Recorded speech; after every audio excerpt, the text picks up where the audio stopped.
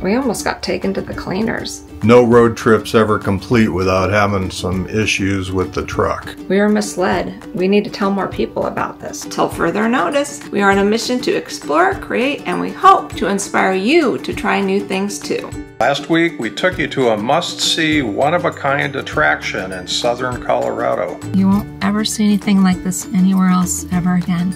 In this video, we meet up with family and friends at Denver area state parks. And we were reminded how unsettling it can be to have unexpected truck problems that could come at a jaw-dropping price. I mean, we'd be talking take out a mortgage on the house kind of expensive. Now we're at Cherry Creek. Look at this. We've got afternoon shade trees, and Gracie has all this field right out by us. Oh, I think. Okay, can you carry this one? Yeah, I've been carrying this axe around in the truck for about 4 years, and I've only brought it out to use it maybe twice. Tonight's the night we're gonna have s'mores and bratwurst with a grandchild. We had to bribe our grandson with s'mores to get him to come see us at the RV. How many times in the 3 years we lived full-time RVing did we build fires? Because we got the fake fireplace inside and it's just too easy. Oh, yeah. TP technique going, that's good. Smoke's already following beauty. Good job. Told you so. Gotta get the other side. Fire. I'm gonna get you. How is it? Good. There, your beard's Oh yeah. Ooey gooey. Give me a s'more. Houston, we have a problem. We've got a exhaust fluid system fault on the F450, which could be anything. We got a predicament because we have to leave this state park in 2 days, move across town and go to another state park. It's going to be shutting us down to 50 miles an hour. Not going to be fun pulling that thing. But the bottom line is we got a problem. We got to get it taken care of. One of the weaknesses of the diesel engine these days is the diesel exhaust fluid system. And we've replaced NOx sensors in the past. We've had, you know, this isn't our first rodeo as far as these kinds of problems. But anyway, I'm going to strike while the iron's hot. It's early Monday morning. I found a shop across town. I think I just heard Scott get back home from the diesel mechanic. Let's hope for some good news.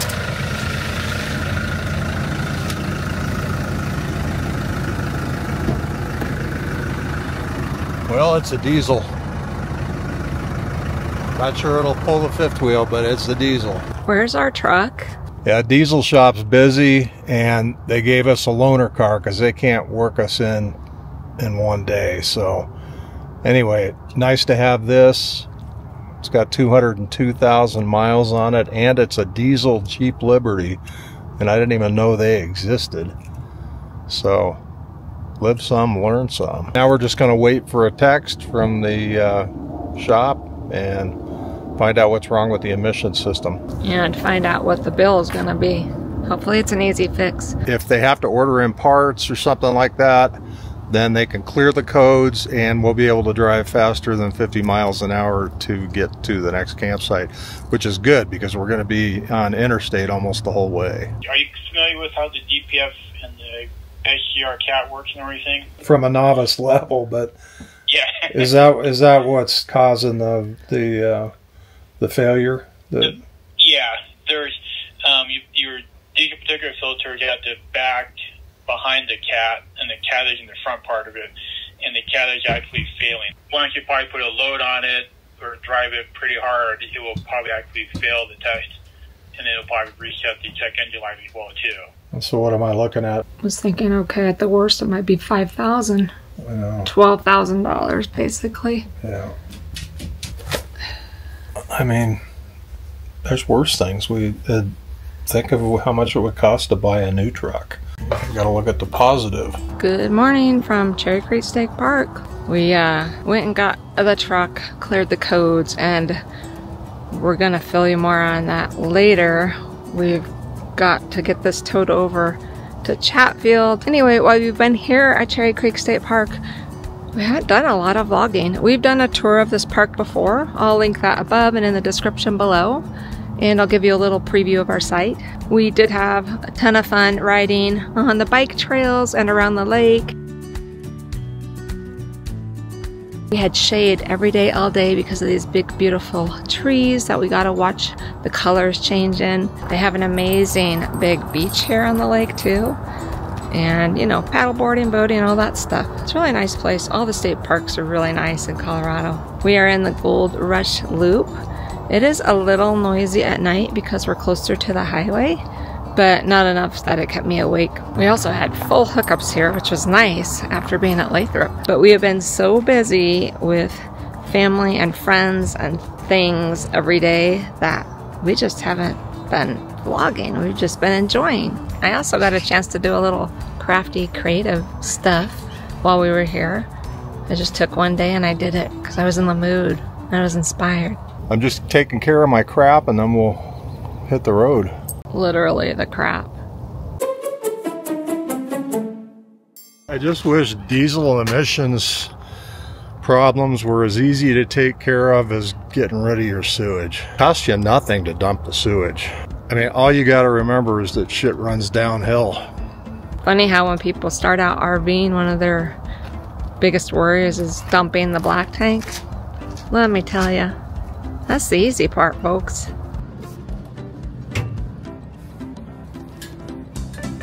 I never ever forget to lock up the hitch like first thing, so I always leave the lock sitting here to remind me. Except for that one day going through the middle of Amarillo. It's my fault I didn't double check in. But we had to make a quick pullover and we're lucky that we didn't pop the RV off the hitch.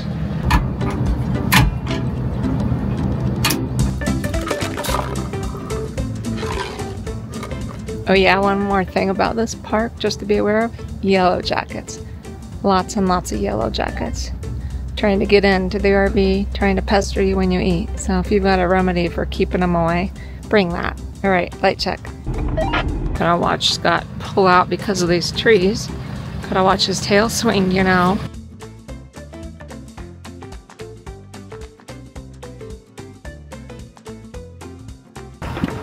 Hey, baby.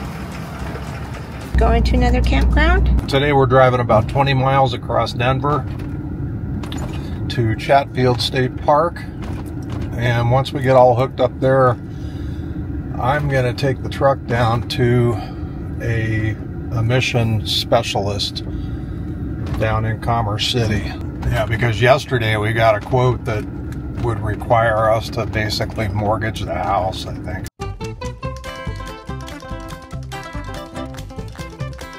Forgot to take the trash.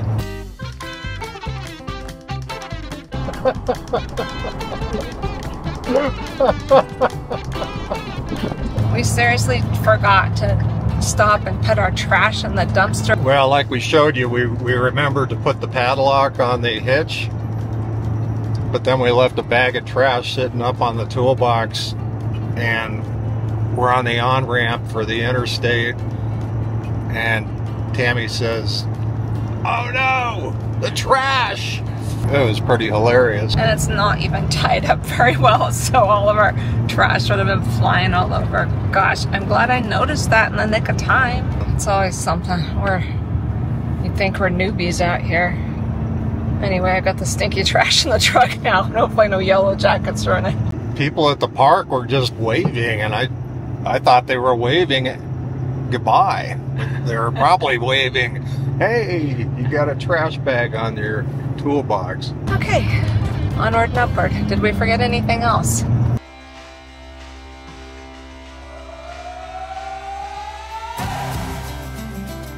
This is a nice site. I just realized we've stayed in this site before. We got a little bit of a pine tree over the RV. We should have maybe not parked that far under it. I'll have to get up there and sweep the slides before we leave this time. Got all this open land behind us. It's a lot more peaceful out here than Cherry Creek so far. Unless we get some crazy neighbors.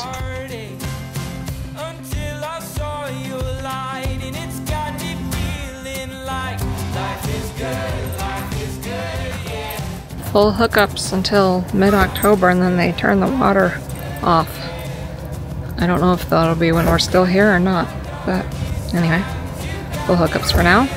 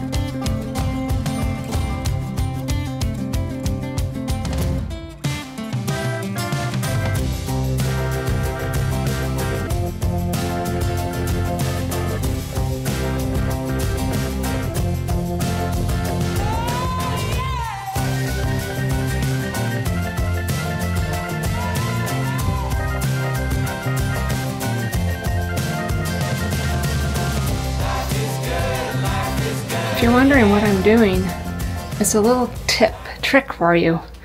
We've got this like square foam backing, and it fits perfect under our slides where there's gaps.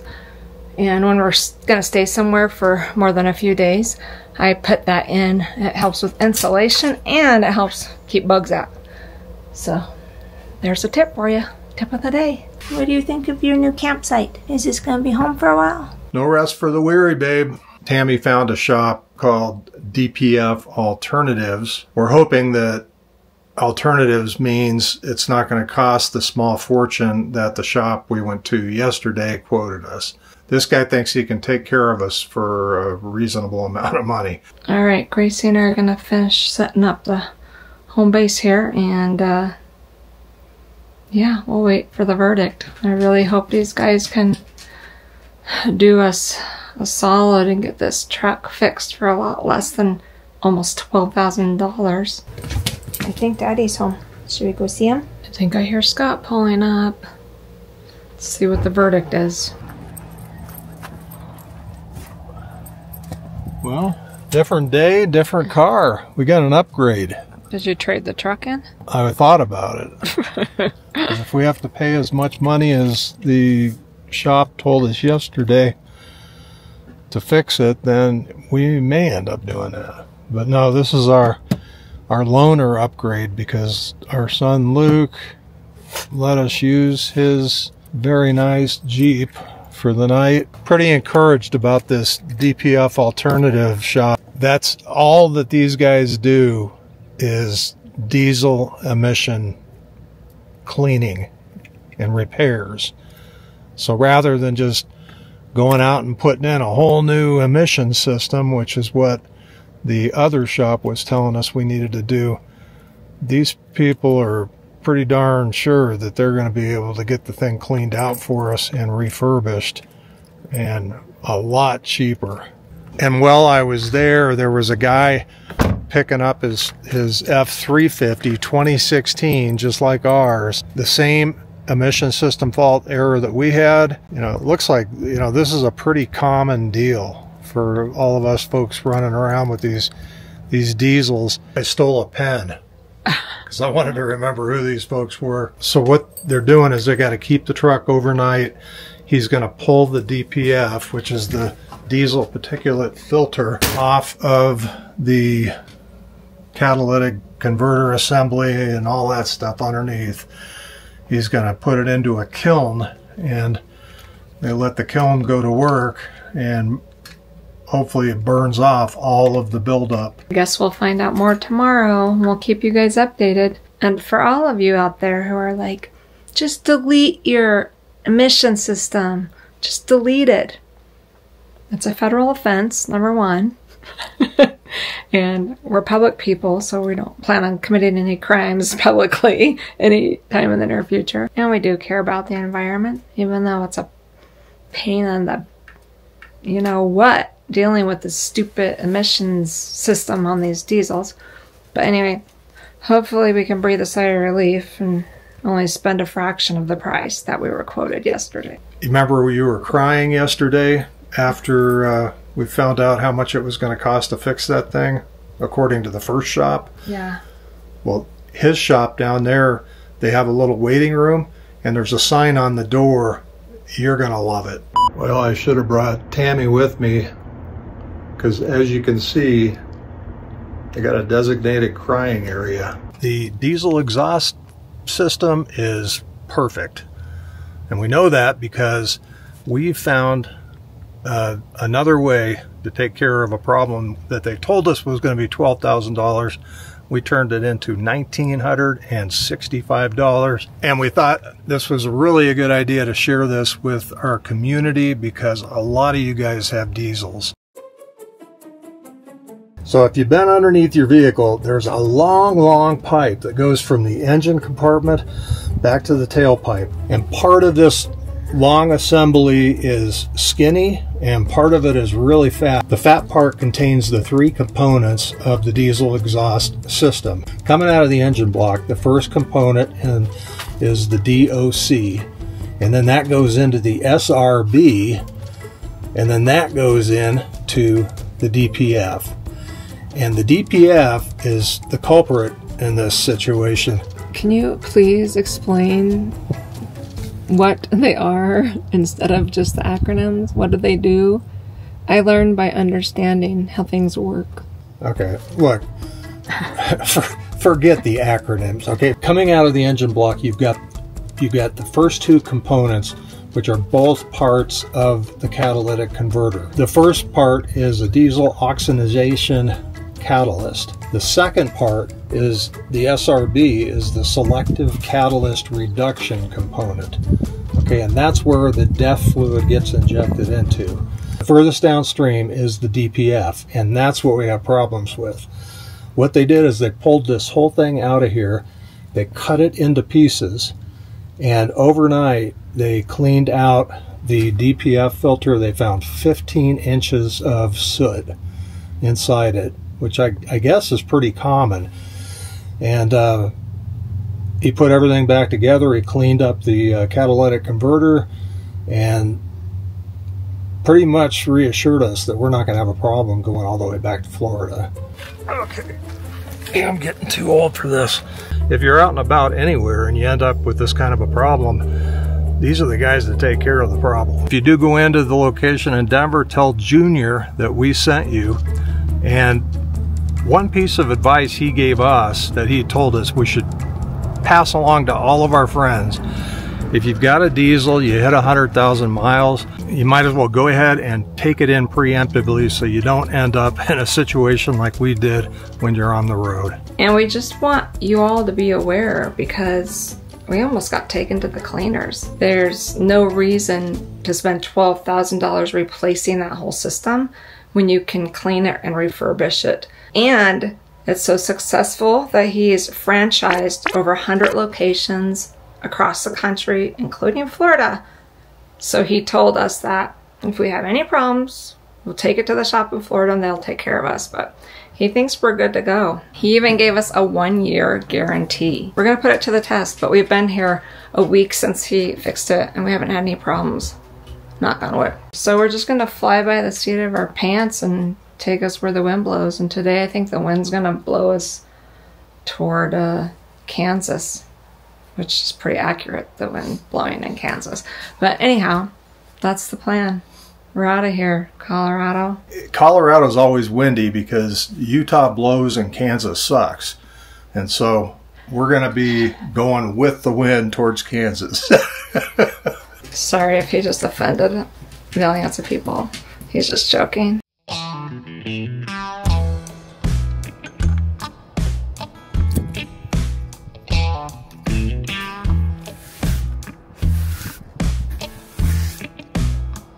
pine cones and pine needles. Good thing I came up here. Are you ready to go south? You ready to get warm again? Yeah.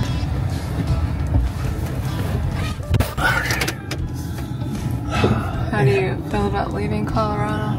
I better get a haircut before I get back to Florida because I'm going to have a frizz top. The thing I love about going back this time of year is all the leaves are starting to fall out of the trees here, and pretty quick it's going to be snowing and all no color, all barren. And we're going back to where we can actually go outside and enjoy it. Clean my garage, mow the lawn, pick up branches. Got lots to do. And maybe we'll do a little kayaking. Onward and upward, or downward, southward, eastward.